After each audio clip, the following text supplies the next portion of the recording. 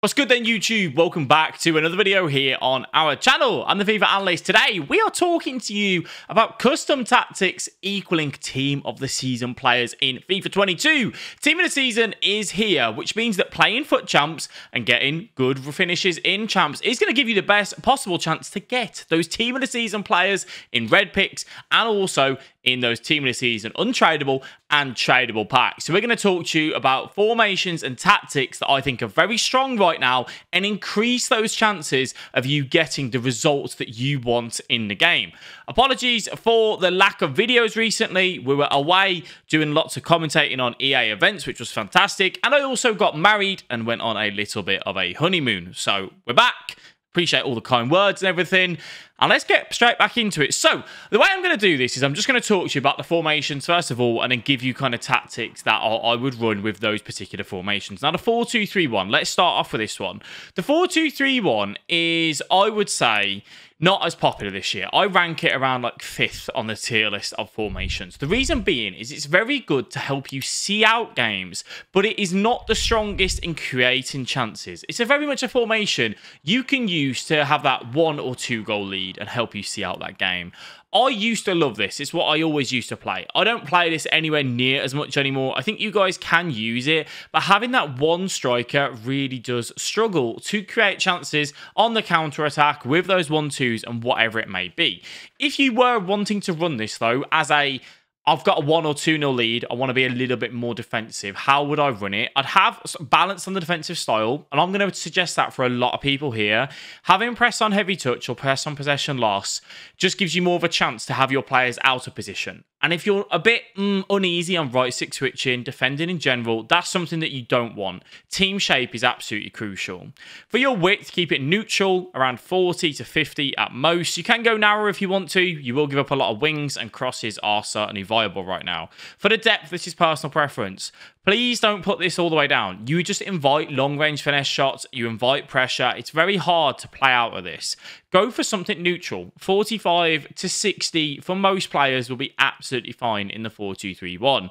If you are wanting to be more aggressive in the press and put pressure on the opponent, running 70 plus can be a very good way to do that.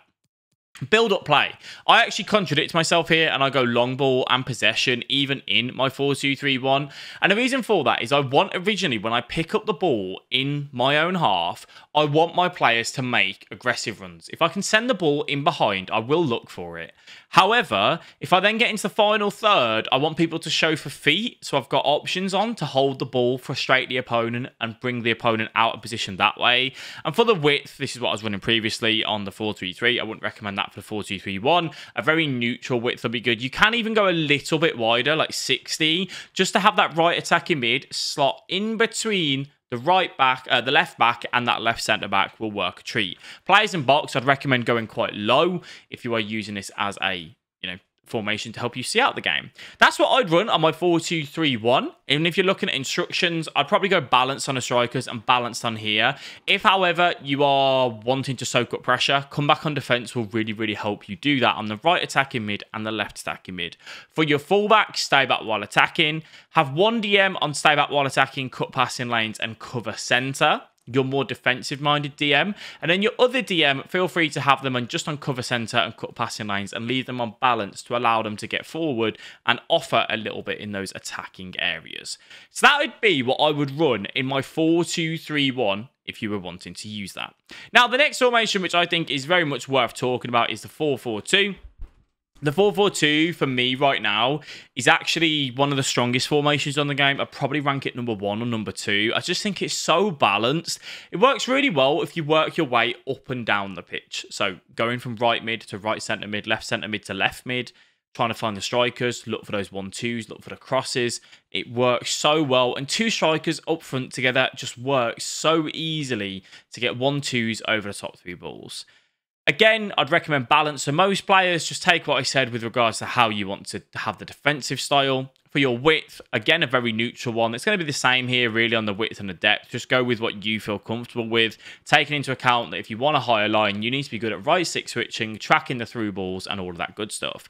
Now, for the tactics here on the build-up play and the chance creation, I go balanced and direct passing in my 4-4-2. The direct passing just tells the players to run at the defense. It makes it so easy to get the 1-2s and to look for that extra pass off across inside the 18-yard box. So feel free to utilize that. The width, again, I'd keep it around neutral. I wouldn't have this very wide at all, but I do have my players in box on 7 because I actually really want my players from the centre mid position to get involved. Now, for our tactics here, I would have one of these on stay forward and get in behind, and then the other one on completely balanced. That just have your like rapid player, the Mbappe or whoever it may be, on getting behind and stay forward, and then the other one maybe a little bit more technical on the ball on that balance instruction. Right mid and left mid, if you want to come back on defense, feel free. Personally, I don't do that, but it really does help you in the defensive area and makes the 4-4-2 more solid in defense. Again, have one DM on cover center and stay back while attacking, and have the other one on balanced and cover center.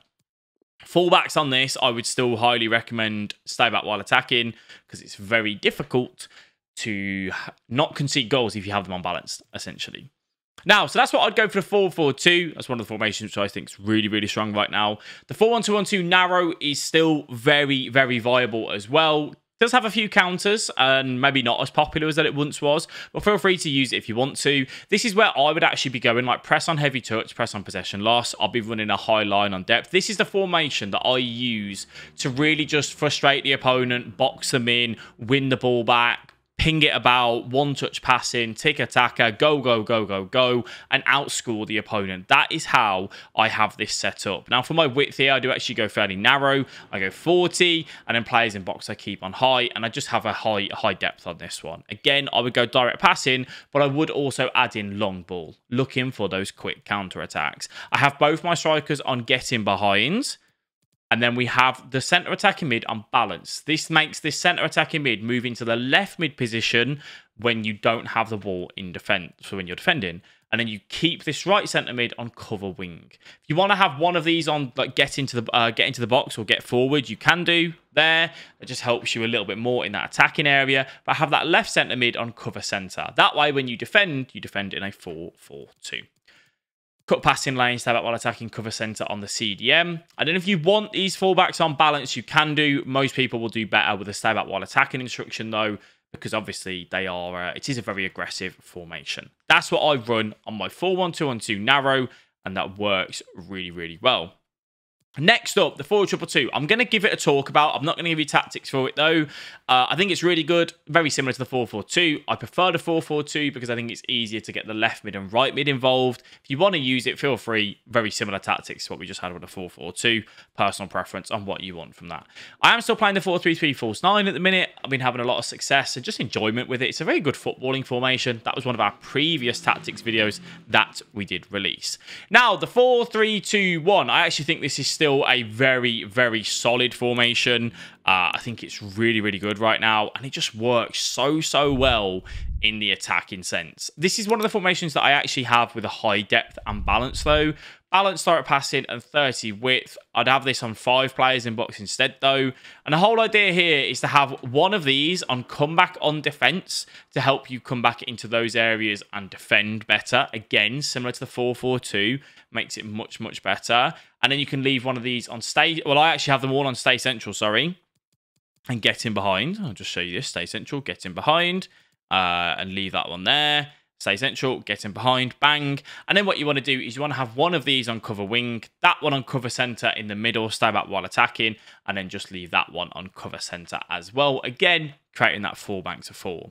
I do actually have one of these on overlap, and it's going to be the one which you have on the left side or the right side that goes in line with the comeback on defense, because basically the Dembele will cover for the Ashley Cole. So just pick your more attacking-minded fullback in that area to go forward, and then the other one on stay back while attacking. And that is the 4-3-2-1. I don't use it as much, but I still think it has a very, very good place in FIFA. It's a formation that I used at the start of the year and had a lot of success with. And then the only other ones really that I've been using is the 5-2-1-2 and the 3-5-2. I don't use them that much myself. The 5-2-1-2 was made to combat the 3-5-2 that Dami was using. For those ones, I'll just link to those videos because I've not long made them and you can just go and watch them. So just click around here on the screen and you'll see the videos for that, for the 5-2-1-2 and the 3-5-2. Those are the formations which I think are very strong right now and worth using and will help you get more results on FIFA 22 FUT Champs to give you the best possible chance to get those Team of the Season cards in Weekend League. So let me know how you get on with them. If you enjoyed the video, please leave a like and subscribe to the channel. I'll catch you in the next one. Bye-bye.